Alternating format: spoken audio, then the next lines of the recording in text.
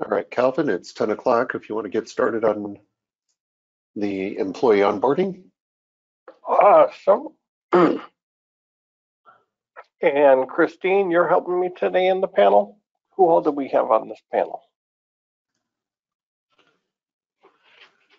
I believe this was an open discussion for people to share ideas. How do they onboard best to get people familiar with Epicor and get them up and productive as quickly as possible? That's super easy. So anyone who would like to join in, please raise your hand or put something in the questions and I'll unmute you as I can. But this was brought up as a topic by some people to know, hey, what are some good ways to onboard a new employee, get them up and going? What tools do you use?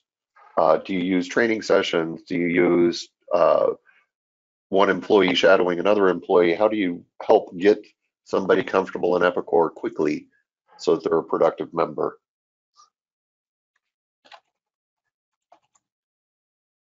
What have you used in the past, Galvin? Oh, come on, Christine, I was going to let you go first, but I think it's easier just to hire somebody else as ERP admin. Right. We, for the most part, have our, we do job shadowing. We used to in the past, there was I can't remember what it was called. There was a training tool that we used from Epicor for a while in our shipping and production areas, but we've since gone away from that, and it's mostly we have our supervisors or another person in the department do the training of a new employee. Knowledge Mentor was out there in the Right, past. that's what, yes, Knowledge Mentor. That's what we used to do. But you know, in order to do that, you also have to commit to continuing to update it as the versions updates and all that. And eventually we just didn't use it as much and we went away from it. Okay. Tim Lister says he also does employee shadowing another employee. Employee shadowing is fine, but that's going to kind of create an issue with the replicate fading mentality. I'm going to turn around, train this person, they're going to train this person, they're going to train this person. By the time I get to the third or fourth generation, it's not the same as what it was before. Which is kind of like what all of our grandparents say, you're going to destroy the world for me. It's going to get passed down generationally and it's going to get worse and worse, and there's always the doom and gloom out there. Taking that tribal knowledge and converting it into the Epicor help system is what's kind of crucial. Putting together work instructions, how to enter a customer, what the fields mean.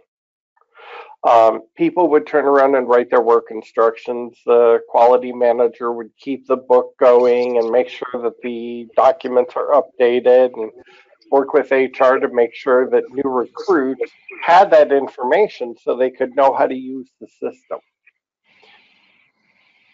Epicor U has learning paths for a new job. How do I onboard a new accounts payable person? How do I onboard a shipping receiving person?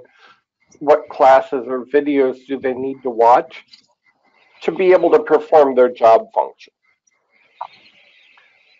That's using Epicor-based product, no customizations. And then I find a lot of people have customizations here and there that don't get added into their employee training. I generally recommend for a new person is put them through the navigation system basics. These are just standard videos of how to get around in Epicor, how to do basic functions, how to query records.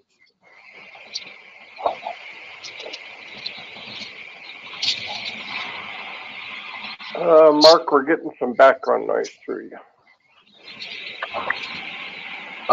Can you hear me now? Yes. Just what Swiss Tech is apted to do is because of what you alluded to is, you know, customizations, but also Epicor has so many ways to do things. There are multiple ways to create an order. You can pull from the quote. Different companies have focuses on different things. Make the job, pull from inventory, all those different things. So we've done our own documentation. We had Knowledge Mentor, never really utilized it. Though it was a very interesting looking tool, we just never utilized it. So we just do Word documents.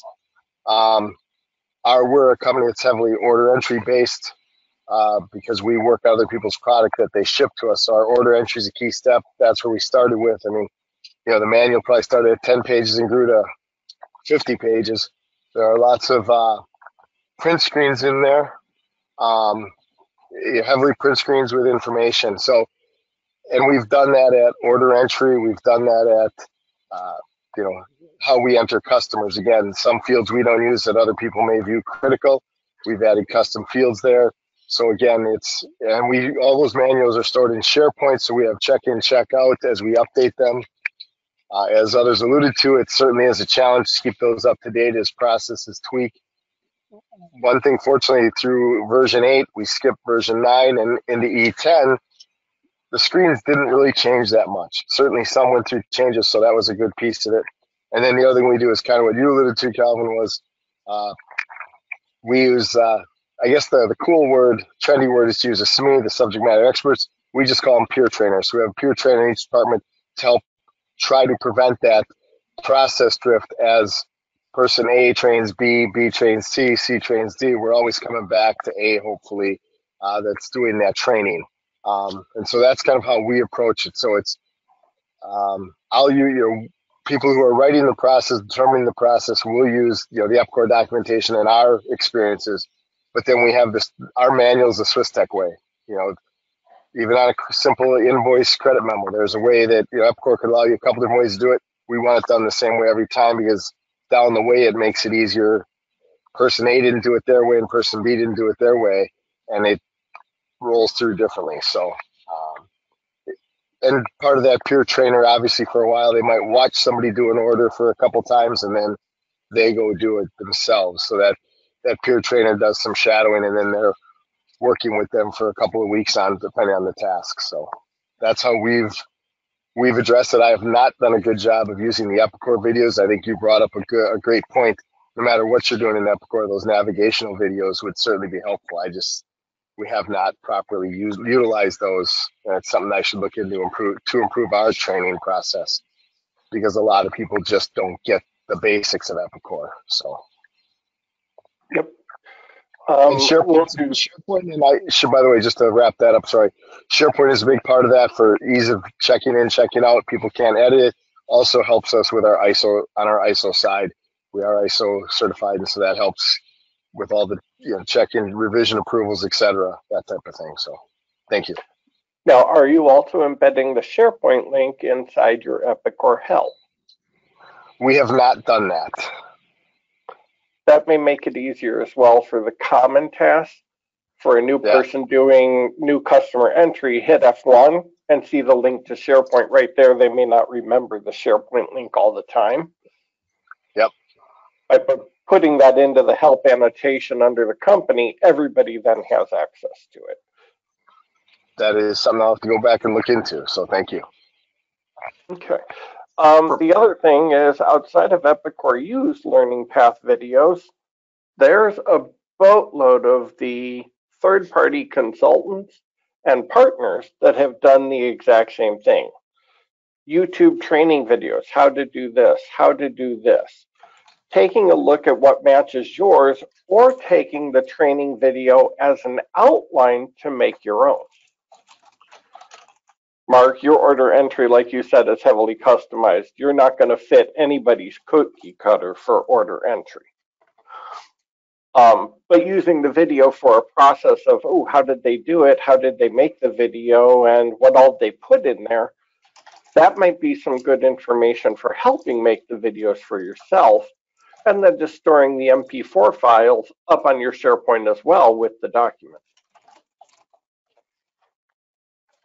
People don't always learn the best from watching a movie, but they're going to get a whole lot further, I think, than reading the manual.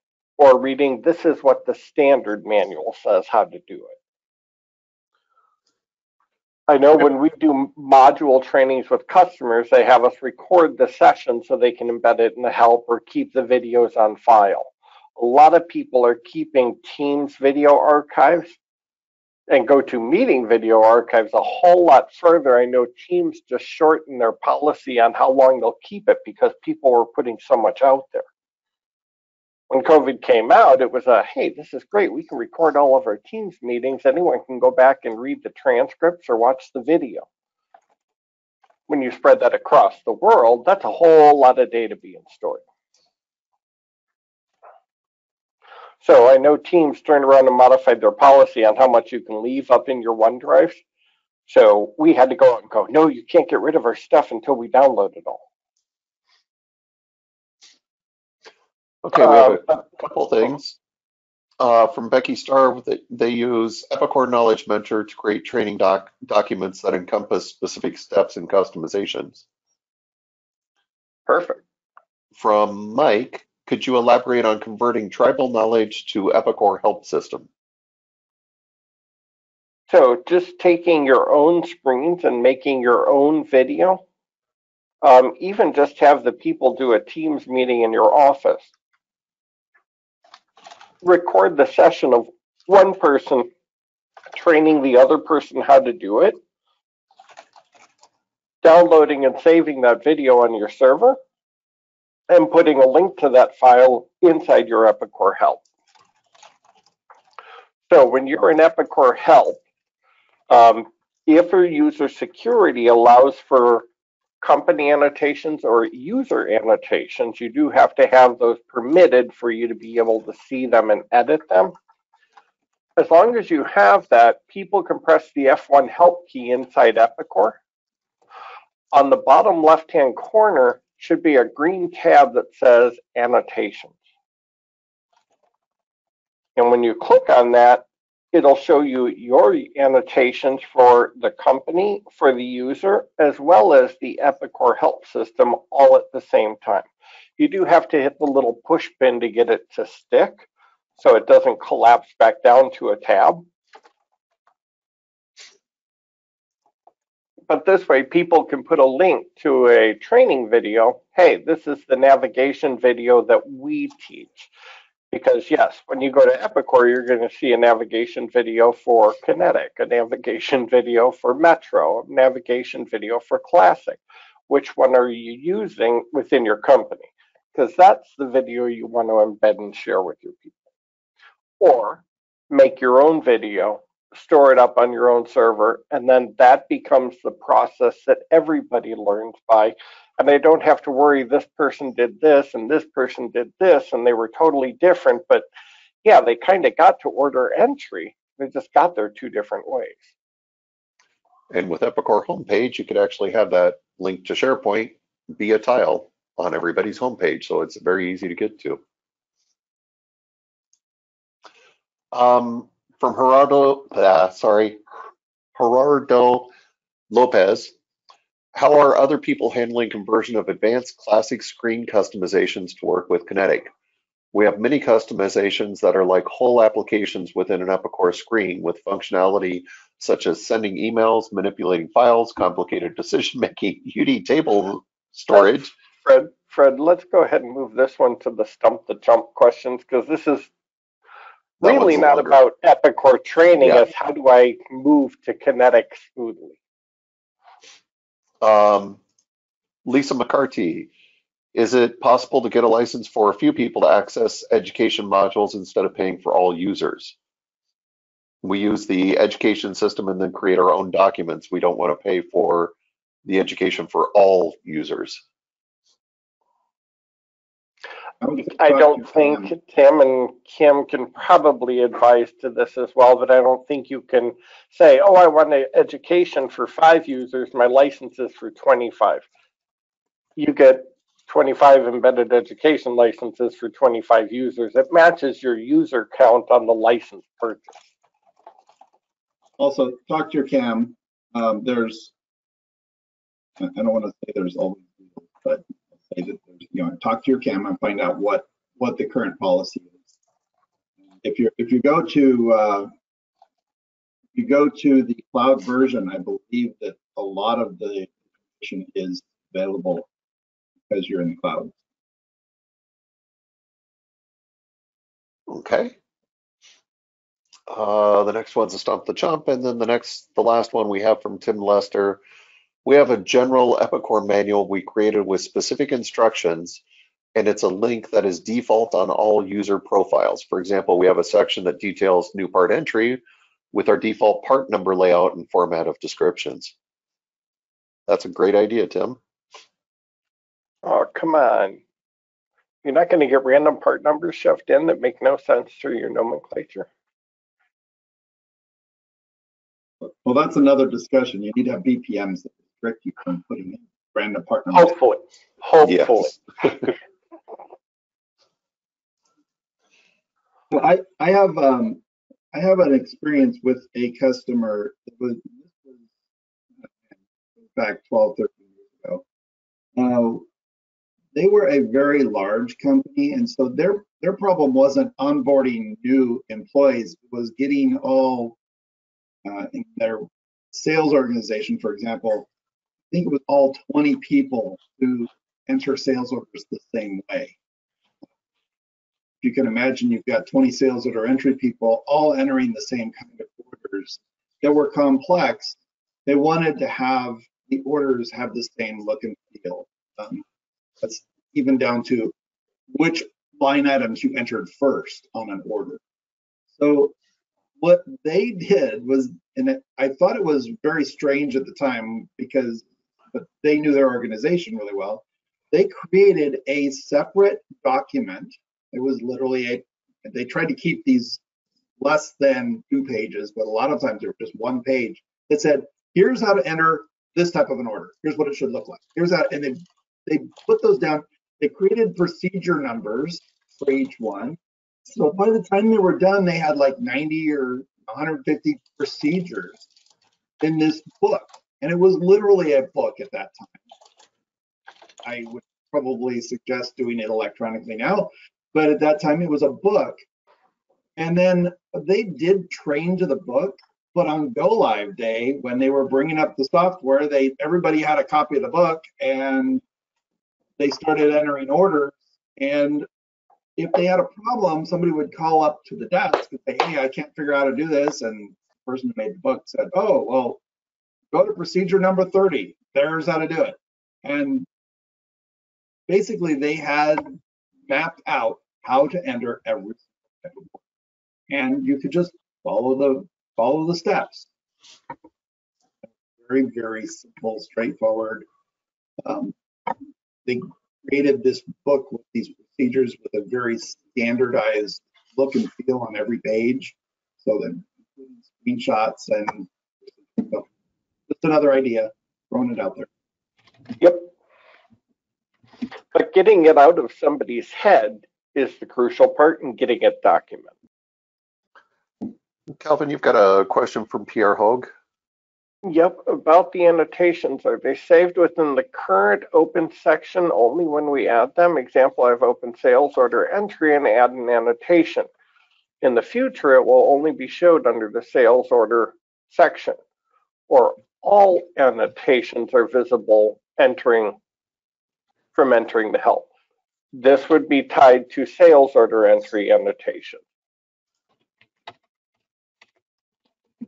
So it would be tied to the specific item into the specific help module. On the Epicor system management module, and I know I'm going to stumble because I haven't seen the menu lately, there should be a help annotation section where you can look at what annotations you put in. If you have rights to manage them or edit them, you can go in and do that. So you can also see what policies and procedures you've put into your system for people to follow. I recommend this to all of my customers because it becomes the easiest way to do an upgrade. Here's your process map.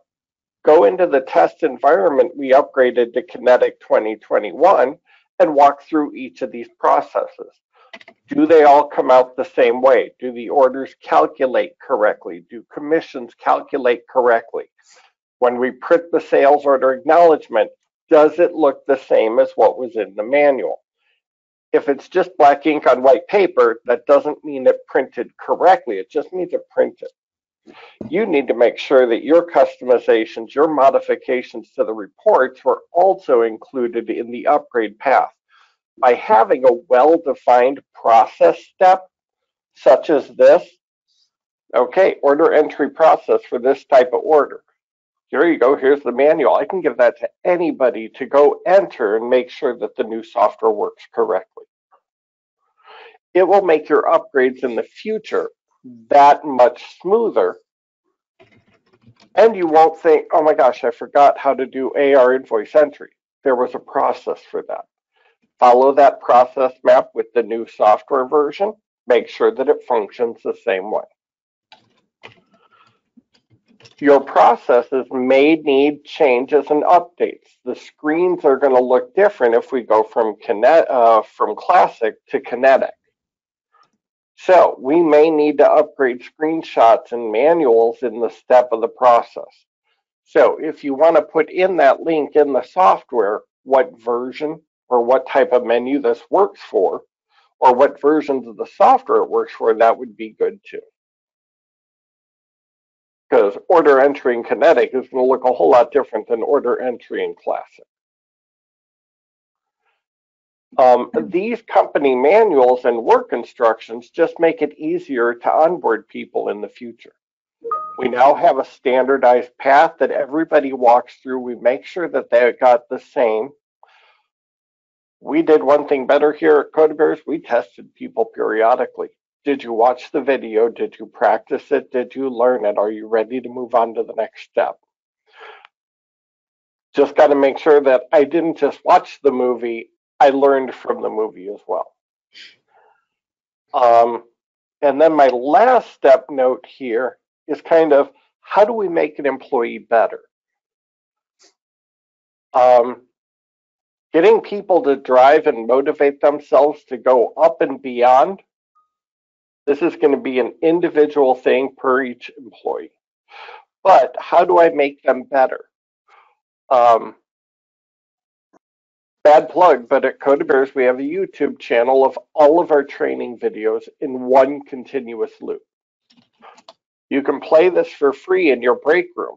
If people are in the break room and they see a tip on how to navigate or how to personalize columns or grids like Kim was doing with adding sums and grouping by dates, if they can take one tip a week, by the end of the year, that's 50 tips they walked away with, and you didn't have to pay for them to go to a class.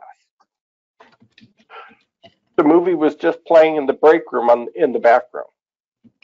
So from 10 o'clock until 2 o'clock, the heavy launch hours, we just turn around and play these videos in a continuous loop. YouTube allows you to build channels, so it doesn't have to be just the CodaBears channel. You can mix and match your own videos into this large channel and have a continuous play that employees see this as it's running in the background. They're not going to pay 100% attention while they're on their lunch break, but periodically they're going to look at the screen, and that's when we hope they walk away with a piece of information. I know I babbled an awful lot, but Christine, I want to pass it over to you. Yeah, I have a question that Caleb and I was messaging back and forth to the group. So, and Mark brought up a lot of points, you know, and how they're having everything, you know, in SharePoints and whatever. One of the things that we sometimes run into is users don't follow the instructions or the documentation. They find new ways, or they just, you know, because again, there's multiple ways of doing things in Epicor. How do you handle such things? Method and data directives can enforce people to move from field to field, control what data values go in a field. You can turn around and lock it down. That just takes more programming time to write all those directives. But if you have an employee that's not following the rules, odds are it's not just with Epicor, they're going to be a special person. you know, today I'm just not going to park where I normally am. I'm going to take the president's parking spot. So the That's second not question, very, yeah, that's not good for your longevity. the second question follow-up was, well, who has the authority to lock the process down? You know, is it IT? Is it the you know, the admins? Is it the supervisor? Where does that lay? Where does the other company have that? Working with the ERP administrator, the ERP administrator is going to work with a programmer to develop the directives with the business unit owner.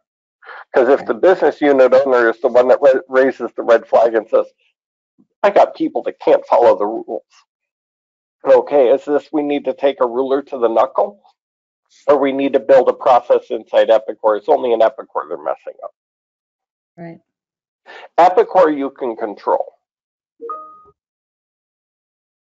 I will say this, that, and I've said this a lot in front of customers, so I'll say it in front of all of you, that if you have an employee that is refusing to properly follow your procedures, that's an employee problem. Now, if they do a mistake, that's different, and mistakes happen, but then if you have somebody that just stops doing their cycle counting, I can't solve that with a BPM.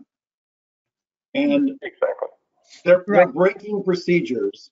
And as the president of the company I used to work for 23 years ago, when he called in the person in the stockroom and said, why did you stop doing cycle counts? And she said, well, I forgot. He goes, well, you forget again and you don't have a job. It's that simple. That's your procedure. That's what your job is. And I can't enforce it. I mean, the only enforcement is to validate that they did it, but no, it's. Yeah, sometimes it might be the scenario where it's not necessarily that they're not completely not doing something, but there might be two ways, right? And so they're used to the one way, and maybe the recommendations is now that we've done some process updates, or that, hey, this is a better way to do things, but we revert back to the old ways, or just some scenarios that we've been contemplating. You know, is there ways we should be handling that? And that's the best way to do it. If you have a situation where it's easy to do it wrong, or, oh, wow, this is easier, they don't know that they're supposed to do it a different way. Right. You have the scenario where you have 20 data entry people. It's just a good practice to create a BPM that does some validation. It says, hey, this is the way we do it. And if you have a physical, you need to have it done a certain way, make a BPM. Make sure that they've done everything the right way. Do your own validation. That's what BPMs are for. Looks like Mark has his hand up as well here. Mark, you want to mute yourself? Oh, apparently I've muted you as well. Now try. Now I'm trying. Thank you. You know, along those lines, I mean, I do agree with. First of all, I'd like the electric shock mouse. That's what I've wanted for 19 of the 20 years we've been in business. I understand that. I think we've made pretty good use of BPMs. I mean, the problem is you almost end up with a BPM on every field. So where do you draw the line on that? But they're a great tool to keep critical data accurate. You know, and as far as people problem, yeah, there's a lot of that. We have an employee who looked me in the eye and said, well, you know, I don't really read that stuff. And I'm like, they don't report to me, I couldn't fire them. But the other issue right now is in today's workforce, if you fire somebody, you may not be able to replace them. So, but it is a sword right now. But you know, for as much as you know, over the years I've had a love-hate relationship with Epicor. We have way more employee problems than we have Epicor problems. You know, I mean, and trying to get them on track. And I understand that's the topic here with onboarding, but it's not a clear answer. But it's an HR issue and how the company deals with it. You know, and as far as ownership, like we're a small company, so the ownership of it ends up kind of in my lap as the Epicor in-house. I'll use the word expert loosely, but you know that I help work with people and set, from what I see on insights and others, and set the procedures. Because again, like you said, there's two ways to do it. way back deep inside, there's a reason why we want it done this way. And, you know, yes, if somebody pushes, well, I'll happily explain it to them. And usually their eyes glaze over 20 seconds into the why we're doing it method A versus method B. But it's the employee issues are way harder than writing the documentation. I got to the point where I don't even really like writing documentations. People just ignore it anyways. But you got to try, and you got to, from an HR standpoint, you have to put the procedures in place. Otherwise, you have no recourse against people not following procedures if you don't have the procedure. So it is a vicious cycle that if I had the answer to, I'd be retired. So the other thing I've been doing, Mark, in the training classes of modules with clients is when we go through the fields on the screen, why we're not using fields, or what values should we be putting in the field? Because if they come back 3 months later, oh, let's decide to do standard cost instead of average, they need to know what it's going to impact and what all they need to change. But if they don't know what the fields represent or how to manage them, they can't move the software forward. So we've taken more of a give the person the knowledge as to why we're deciding not to use a field or why we don't do some of the other 10 methods to enter an order, so that when people watch that video, they also know, oh, you're not the first person to think we should just use quick order entry. No. It doesn't work for your business. And I think that certainly, you know, I always believe that giving more people more knowledge is a good thing. Again, I think that comes down to the level of personnel you're training and their interest. You know, some will take it seriously and listen to it, and others, like I said, you see them glazing over. Right. In the critical part. But again, it's a tough time right now. It always has been. I mean, even in 2011 when we were hiring like crazy and the job market, the unemployment was much higher, and there were more people that wanted to work. It was still hard, but it's really difficult now. So. If people truly understand why they're doing something or why they need to do something, I generally find they don't have a problem. It's when they don't understand everything that's going into the why. It's not that they're maliciously bypassing the process. They just don't think there's any value. So as long as they know the value in doing it and why we chose it, I've never seen employees just turn around and maliciously go the other way. Oh, I don't think anybody wants to do that. But I have. I've seen it. Full circle though, yeah, I think it does start with, for sure starts with the onboarding as to how do you train the people to begin with. Challenge could be if you have documentation or training one way, but then when you get to your peers that might be doing things differently, where do you know, for a new person that can be tricky. But I agree. I think it's, you know, how do we better write down the documentation for our new employees across the board? We've been talking about how do we do that when we get to kinetic screens, because that's a great way to revamp everything. You know, we've been on Epicor for almost 10 years. There's a lot of good and bad habits probably in our users that we can maybe readdress with kinetics, with the kinetic screens. Or review the processes and redocument them with the kinetic strings, and this is our new manual moving forward. But I would say go towards video so that you have a good record for it. Yeah. All right. It is 10:30, so let's switch our topic over to Application Studio. Dylan, are you the initial person, or is Caleb? Caleb's on functions with me later at 1. I'm the only one on Application Studio. You're the only one on Application Studio. Sorry. Okay, Fred the Moon.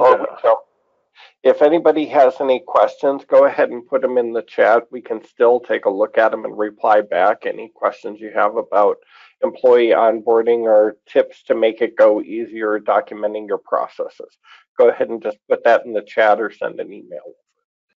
And Russell, we didn't forget about you. We'll put yours in with the Stump the Chump questions as well. Calvin's going to gather up everything that's in the questions area that hasn't been answered, and we'll put those into the Stump the Chump